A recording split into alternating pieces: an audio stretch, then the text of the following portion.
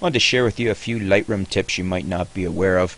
We're going to look at the lights dim, lights out, and the other viewing modes in Lightroom. A lot of people aren't aware of these, and it's just some pretty neat stuff you might want to use while you're looking at your photos. What you do is when you're in the develop mode and you've got a photo highlighted here in the center that you're working on, and you want to look at it with a little less distraction, if you hit the L key on your keyboard once, you'll see that it dims down. That's lights dim. The background and the side panels and your film strip on the bottom, so that you're able to concentrate more on the photo to see what it looks like. And this is lights dim mode. If you hit the L key one more time, now we're into lights out mode, and as you can see, this totally blacks out everything else except your photo, which is handy for having a look at what it looks like without any distractions, and seeing what it's going to look like without actually having to develop it and look at it that way. So these are really handy, and if you hit the L key one more time, it takes you back to your regular screen, and so that's one hit of the L key takes us to lights dim. Another hit of the L key takes us to lights out, and if you hit it one more time, we're back to regular lights on mode. Now, one of the things you might not know, if you did know about the lights dim, lights out, and other viewing, is you can change the settings on the lights out mode. You can control them. You just go to on a PC, you go to Edit, and you go to Preferences, and here you'll see that Preferences pops up.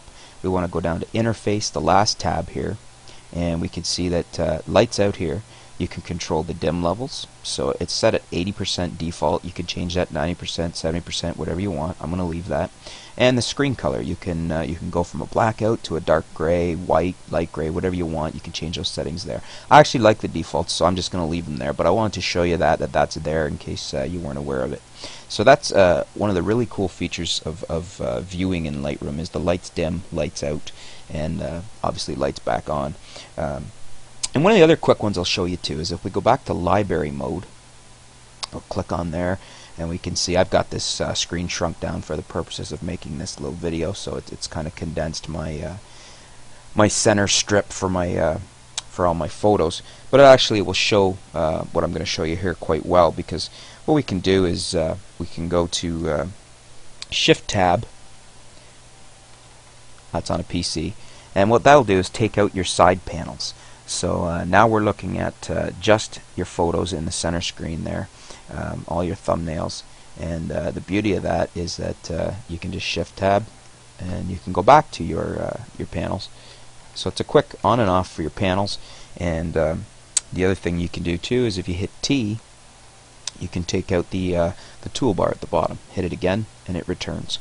And so that's just a couple little handy tricks that I like with Lightroom, and for viewing, and they're handy for various things. If you're just sorting through your thumbnails, you can Shift Tab and take off your side panels and take off your toolbar as well. It just depends if you need them or not. You might want the real estate.